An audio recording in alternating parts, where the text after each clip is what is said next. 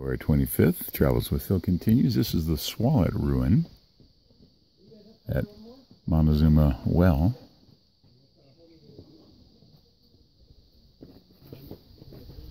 And you can see a lot more over here. I'll get to that in just a second. All kinds of graffiti, 1891, 1896.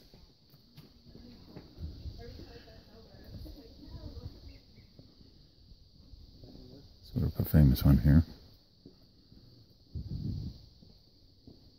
That's supposed to be 1818? No, it was actually 1878. Yeah. I think the dates that I saw for him were 1881. That makes more sense. The first time there to put his, after he took all of his photographs, and then he put his ad up there so people could go and buy his photographs. That or he was trying to establish a date. Yeah, I think it kind of, it didn't come out very good. You can kind of see the tail of the 70s. Yeah, that could be. So it's 1818 seemed a little early, but no, it was late 1800s that they were here, and he was a baby in 1818 if he was even born. So yeah, if you look way in the back, way back up in there, it's another little room.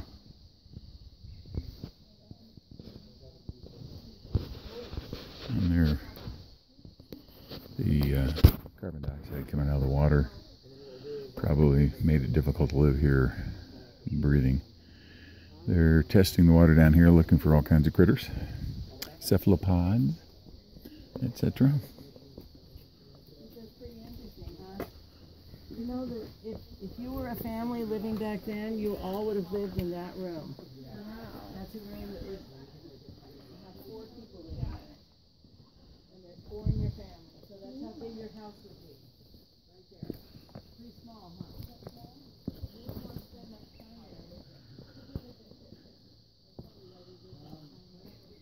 Alright, and this is the outflow where the students are at.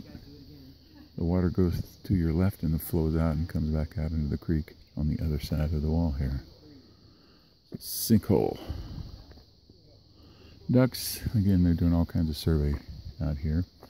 And then through the tree on the far side,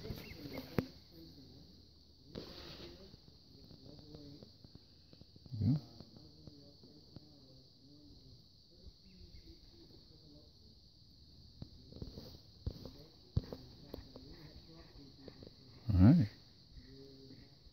Travels with Phil continues from Montezuma as well.